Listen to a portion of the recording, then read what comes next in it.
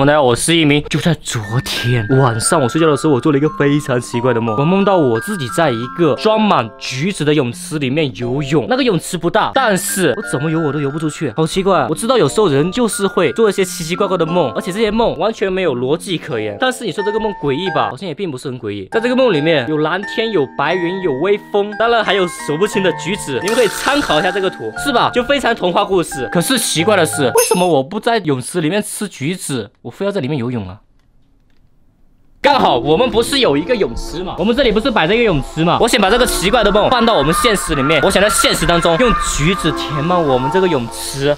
哇，这个水好脏哦！我就想知道我在梦里面最后吃到橘子成功上了没有，所以我就一大早去市场买了一些橘子回来。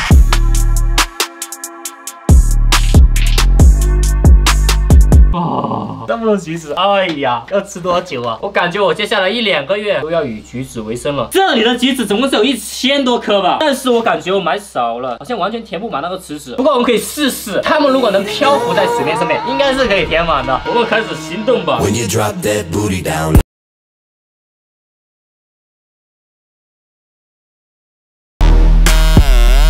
哇哈哈哈哈！我们的橘子泳池制造完成，在里面拍照应该很好看吧？嗨，精灵！什么？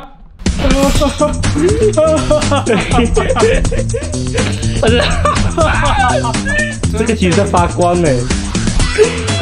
这是属于我的橘子泳池。1、2、3，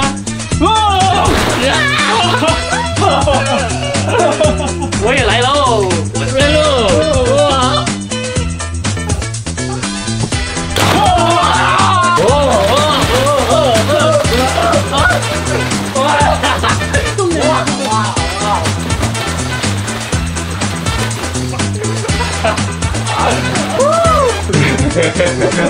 好香啊，全是橘子味。橘子泳池，好吃又好玩。